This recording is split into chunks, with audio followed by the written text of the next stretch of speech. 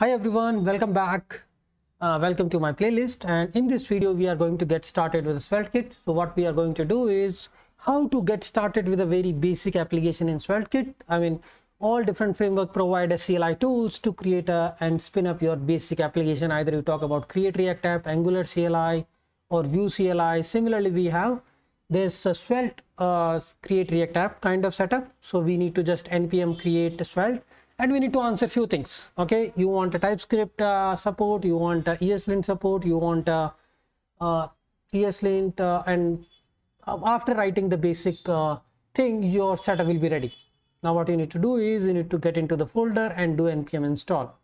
But here is a catch. We need to also think about what Node.js version and npm version that it is supporting. So this is our folder structure created. Now we need to see. If you look into the documentation, it doesn't support anything below 16.9. It's a Node.js version. And how we can switch the different Node.js versions? Using simple nvm commands, right? And now we can see that our npm install has failed. So what we need to do? We need to go to the appropriate version of Node.js and we need to install it. Meanwhile, you can just look into the folder structure. Here we have a source, we have a static, tests, and package.json. We have three different configurations: Svelte config, ts config, and wit config. Okay, so ts config is a TypeScript compiler configuration. Apart from that, we have prettier RC, ESLint RC, and all. Now, if we look into this error of installation, we can see that I think this is the Node.js version issue. So I started using 16.0.0 because it is saying that version should be greater than 16.0.0, and then I can just do npm install again. I'm just checking if it is supporting v16.0. That is fine. Otherwise I have to try the another version, and it is saying required version is 16.9.0. So I need to install it first. Nvm install v16.9.0, and then I can just do nvm use 16.9.0, and with that my Node.js version will be 16.9.0. You can also set this node version default. Otherwise, whenever you open the terminal, you have to switch the node version, because your terminal will use the default node version, which is in my case is v14.5. and now I can just do npm run dev, and my application is started on 3000.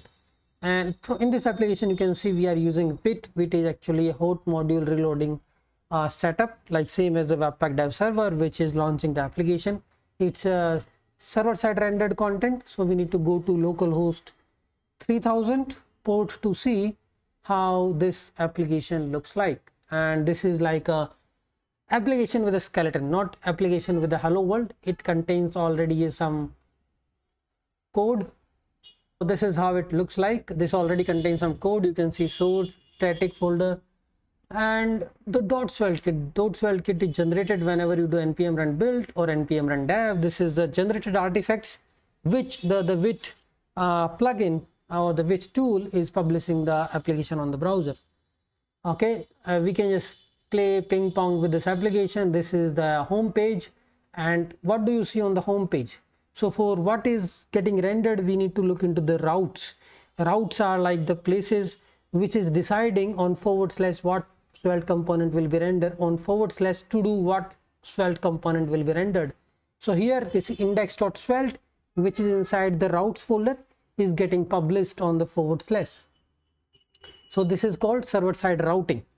On / this is rendering this page which contains some counter, and here we can also inspect the source and see what all network calls are happening whenever you reload the page, because this is a compiled HTML we are getting from the server side, and the whole content we are showing on the we are publishing to the browser, and browser is able to load that content.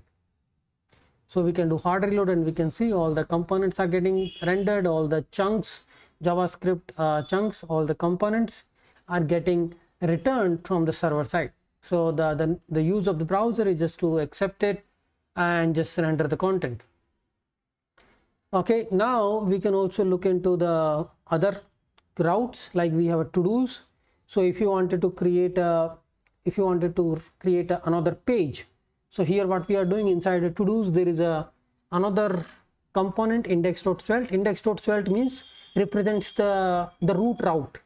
So you can see in the routes folder we have index.svelte, and inside a to-dos also we have index.svelte. So when you hit a to-dos, it will publish index.svelte component.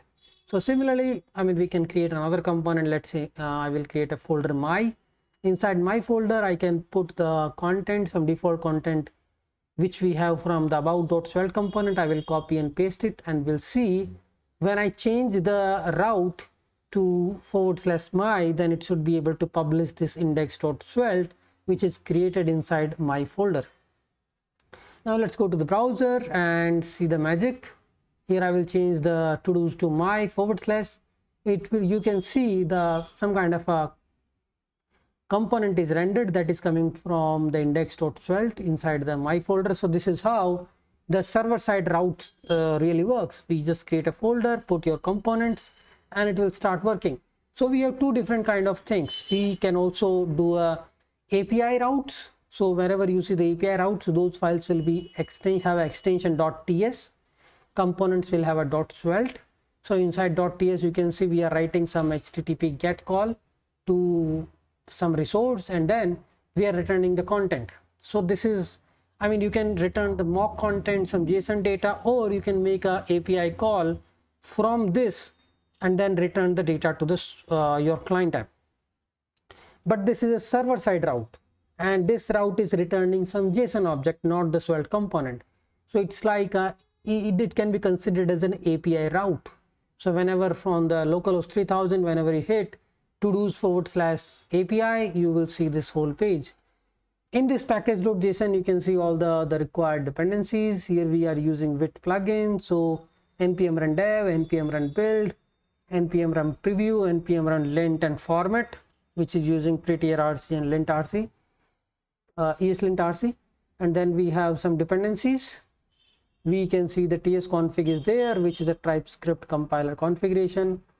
And when you hit npm run build, npm run dev, let's try npm run build, how it looks like. So it is actually generating the build, and you can see all the chunks generated, all the components generated here.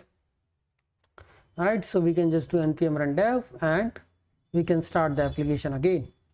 So this is how the pretty much configuration look like. We will look into deep about the Vite config, tsconfig, Svelte config, but this is how the basic hello world application looks like from the high level view. Let's get started, and what we will do is we will get our hands dirty with writing the more Svelte pages and